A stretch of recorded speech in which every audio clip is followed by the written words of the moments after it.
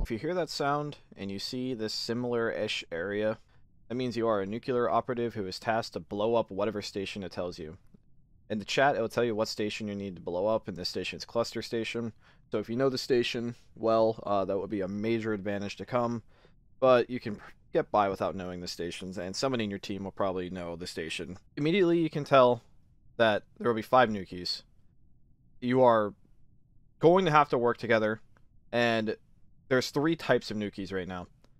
There's 2 that you can opt into. There's the Commander, which, if I take my mask off, I got the Commander. They don't look too much visually different to the normal Nukies. So there will be 3 normal Nukies, the Medic who wears black, and then the Commander who also wears red but has a different looking helmet. The Commander is, as it sounds, a Commander.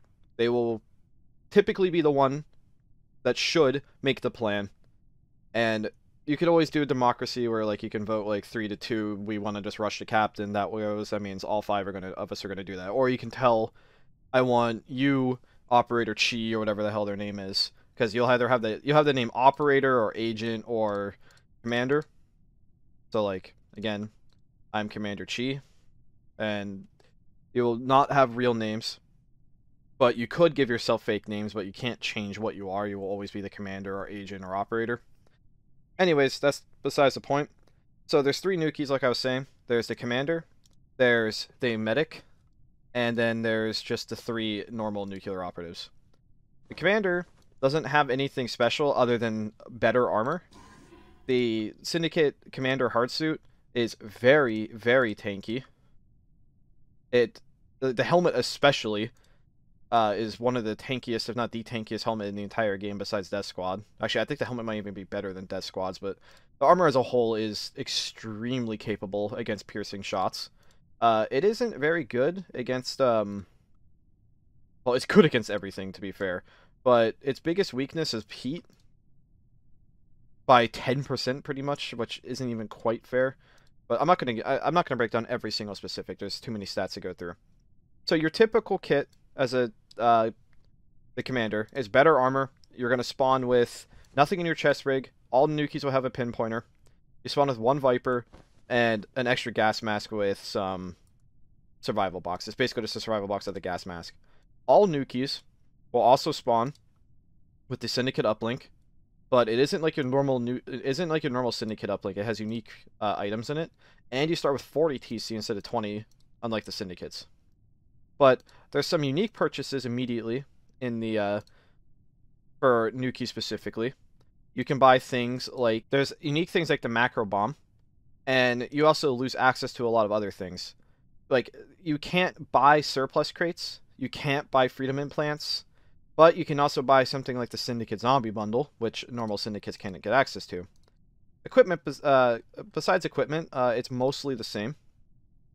And while I'm here, the normal Nukies have the same exact loadout as the Commander, besides their armor. But real quick, I'll show you what the Medic does. The Medic spawns with also very tanky armor. It is very good against heat resistance, but it's worse against basically everything else, but also still amazing pierce resist. And what's different is you start with a full medical duffel bag, which comes with a combat knife, and additionally a bunch of surgery tools, which you don't really need, but the circular saw is a pretty good melee weapon. It's arguably better than the combat knife, but stats aside, the big thing is you start with a medical chest rig, which spawns with 2 bottles of epinephrine, 2 bottles of ephedrine, and 1 bottle of omnizine, and an entire combat medical kit, which comes with even more medicine in it. And the big one is it comes with a Gorlax Hypo Spray. The Gorlax Hypo Spray is basically just a normal Hypo Spray, but it can only hold 20 instead of 30, so it's basically a better Hypo Pen. And if you know the game, which I hope you know the game basics enough, is that a Hypo Spray is just an instant inject needle. And since you spawn with omnizine, ephedrine, and epinephrine and ephedrine, you can revive critical Nukies. To the station. We apologize for the inconvenience. You can restore critical Nukies very easily, and omnizine lets you heal like all combat stuff. And while I'm here, on the Nukie planet, It comes with a full chem lab, even with plasma, and even extra combat kits of every type. You can even make your own modular grenades. Yeah, so you can make as much medicine as you want. I'll give an asterisk here. It's typically frowned upon to, like, plan on making 500 bottles of bicard, for example. Like, you spawn with a lot of medicine, and the longer you delay, you're just wasting time. Like, it's cool to want to win as Nukies, but playing for, like, 4 hours to make sure you have every med and every possible grenade takes a long time. And there's been talks about removing this, so, like, I wouldn't get too comfortable with it. But besides that, obviously in this guide, I can't teach you how to work together with your team. One thing that's to note is that everyone comes with a blood red over your headset, which means that you can talk to the syndicates. So you obviously use your radio, and no one else can hear this, only your team can. And there won't be any syndicates right now during Nukies, so keep that in mind as well.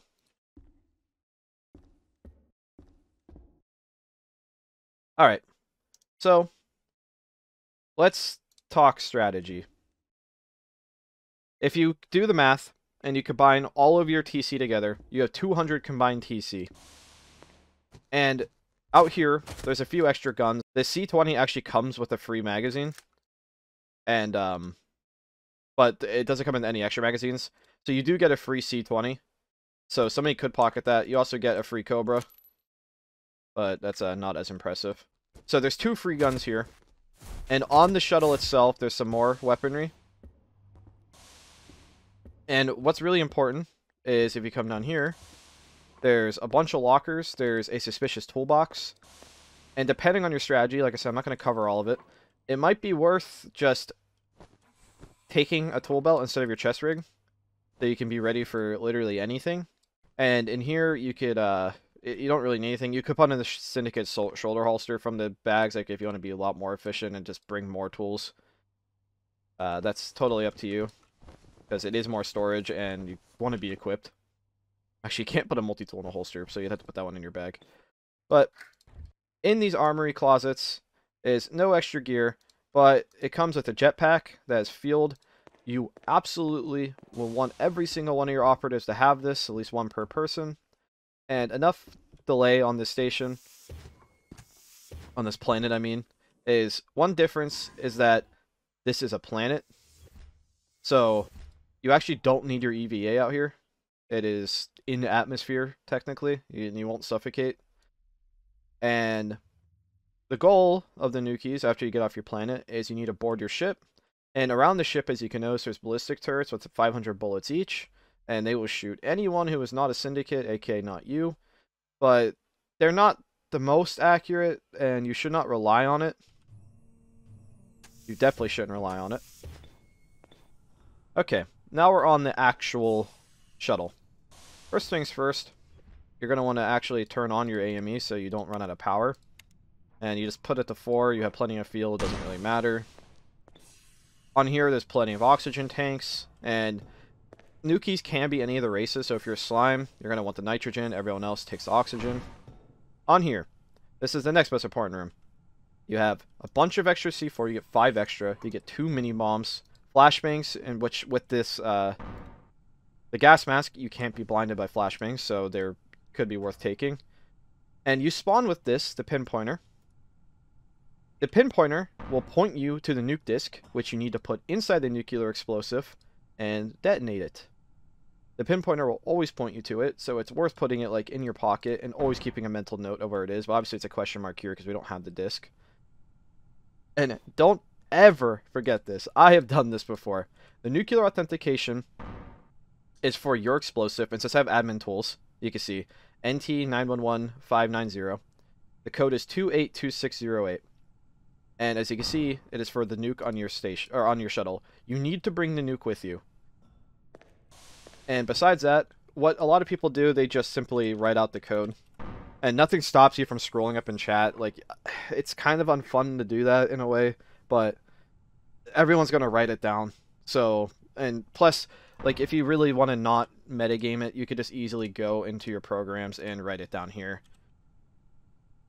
And there you go. Now it's a non-meta way, and you don't have to scroll back up and chat, even though it's the same result, but it looks cooler this way. So you can always use your note keeper for that. So you can toss the paper, you don't need it anymore. And the nuke by default is unanchored. And yes, I didn't cover equipment to buy. It is up to you to figure out that strategy. I can't tell you what to do.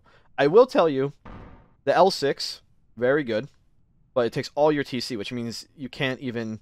the commander doesn't even have blood red mag boots, so like... I guess that actually is one difference I didn't mention. So you could slip, and people will oftentimes try to slip Nukies to steal their stuff. So, keep that in mind. But you can always just ask your friends, your teammates, be like, hey, I'm going to spend 40 TC on the L6. Can you buy me no slips, please? Which are only 2 TC and a big deal. So... something to keep in mind. A lot of other Nukies also buy the Juggernaut suit because it's extremely tanky. And the Juggernaut suit's biggest weakness is you're going to get stunned. But if you get stunned with your friends, they can just guard you, they can drag you away, and you aren't going to get cuffed if you're actively killing the people who are stunning you. So keep that in mind. Anyway, so we're going to want to bring the nuke, and we're going to want our jetpack, put our mask on, might as well put the helmet on. And I have a real oxygen, or I have an extended, so I might as well just breathe because it's going to last for a long time. How do you actually get to the station? Well, you go to the Syndicate Shuttle console, check which dock you're docked at, which in this one is dock 1, and you just click on it and click undock. You're no longer docked, and you can unclick the dock to see where you're going, and you simply just fly away from the station a little bit, and just keep clicking the FTL button. You have to get about 200 meters out, 175 actually.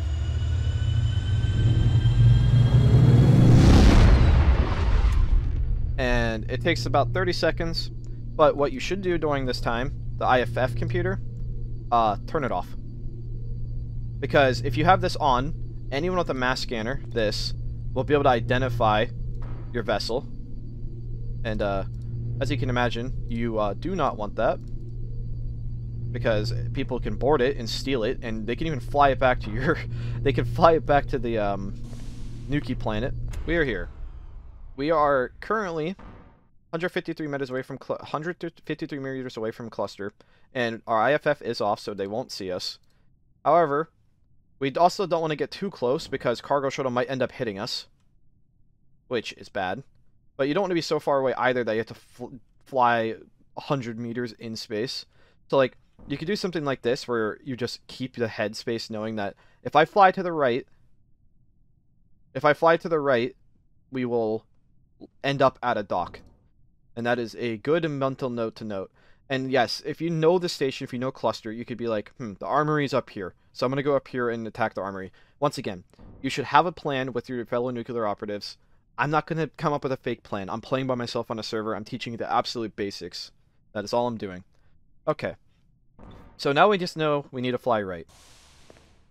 So we take the nuke, because you need to bring the nuke with you. Do not leave it here. Unless you have a plan to have somebody guard it, but never, ever leave the nuke unguarded. I'm going to bring a C4 and you'll see why. But you could buy an EMAG or something. No, there's plenty of options. So, remember, we made a mental note to the right. Don't have to worry about spacing it. Turn on the jetpack, they yank this thing off. And we fly east. So you could make a plan to leave the nuke at the shuttle and have it guarded, or you could make the plan to bring it with you like a lot of Nukies do. And as you'll notice, Nukies have no external access. You have to blow in or EMAG in. So here I can leave the nuke not flying away, and I could place the C4, and you could EMAG in, you could fire axe your way in, you could take the time to use tools to dismantle it if you want to be quiet. It's really limitless, the actual strategies you can do. It's also good to reorient your camera. And like, oh shit. Alright, well, I'm going to leave that in because that's funny as hell. Don't don't put C4 right next to the nuke because I almost blew it into space and I would have guaranteed lost. And here's an example. If you see somebody like this, just a gray shirt who just happened to be in the wrong place at the wrong time, don't waste bullets on them. Either stab them to death with your combat knife or just ignore them. These people are not your threat. You do not want to waste your very vital resources and bullets on people that are no threat of you. Let space kill them. Space is your big friend here. And also, again, having a crowbar is very, very helpful to to Nukies in general. And remember, turn on your pinpointer, and typically the nuke disc will be on the captain. But some captains unfortunately aren't so bright and don't carry the disc on them.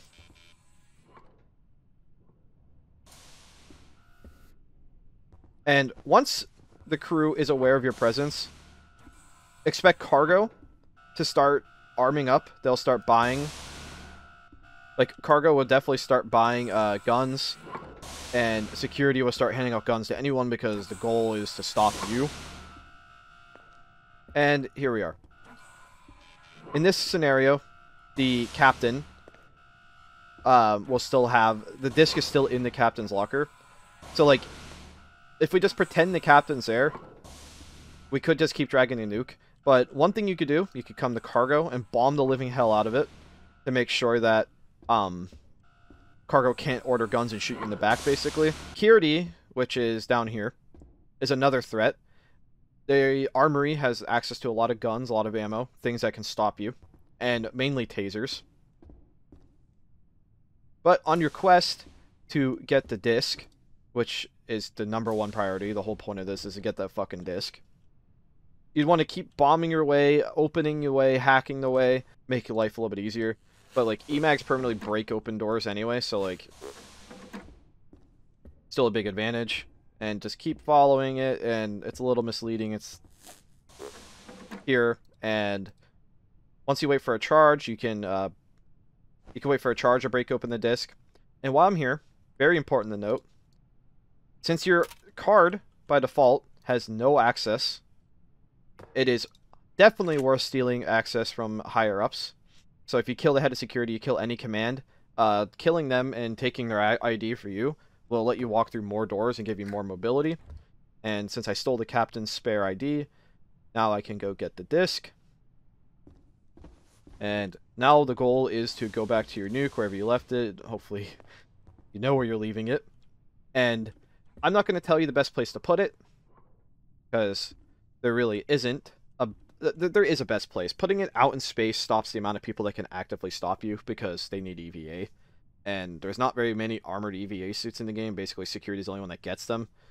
So they're going to be your biggest threat. And otherwise, you're going to have people wearing emergency suits or EVA suits, which have no bullet protection, and you can drop them pretty easily. But anyway, to actually arm the nuke, you take the disc, you left-click the disc into the nuke, you enter the code from before, which is 282608. You anchor it, and then you press E for enter, and arm.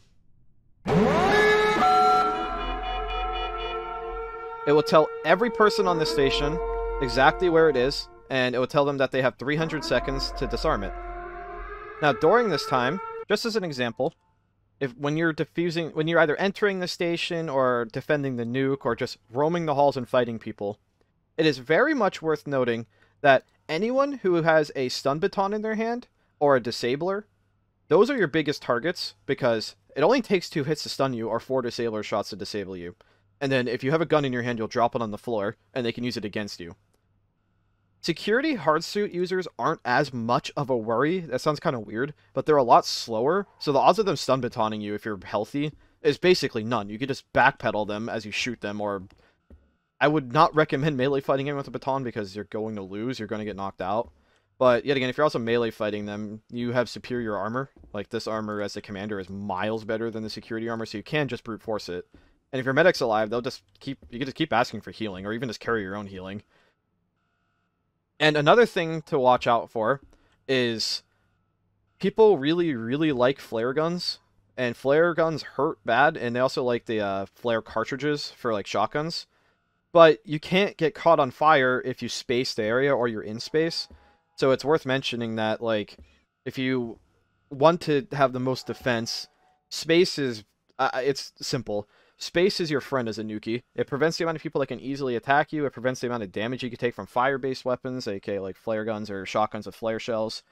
And another thing you're going to want to be worried about is anyone carrying a shotgun, like a Kamerer, because they can put beanbags in them, like so, and they can shoot you with them, and it only takes 2 to stun you for a really long time as well. So if you see anyone walking around when it says he is holding a Kamerer, they are also a bigger target. Like if you're able to like just stand on their side of glass and you see them, he's holding a Kamerer. Well, be smart about it. And the only other thing I can mention at this point that I think a newbie needs to know is once the nuke is past 30 seconds, you can't. There's no time to disarm it. It takes 30 seconds to disarm the nuke. And once that 30 seconds is gone, you should run. Because remember, the goal is to survive, like the voice in the beginning says. And if you are, like, absolutely sure, I wouldn't recommend this, because I've defused nukes before. If you're absolutely sure that no one's going to come to it within, like, 40 or 50 seconds, you can leave early so you can guarantee survive. Because, like, I'm not going to be able to run across the station because where it's at. But you can also go down with the nuke. You can just tell some of your friends to go, and you can stay, and as 1 or 2 nukies dying is a lot better than all of them. And realistically, all of you can die. Nuking the station still counts as a major victory. But yeah, basically, to sum it up, don't lose your disc, or don't lose the nuke. Get that disc, fucking arm it, and blow the station to hell. Don't waste bullets on civilians. Don't waste bullets on people who aren't actively fighting you, because they might just come back and fight you later, then you can shoot them. But using all your supplies early means you're not going to have enough supplies to defend it. See, there's about 30 seconds left, so I could try to book it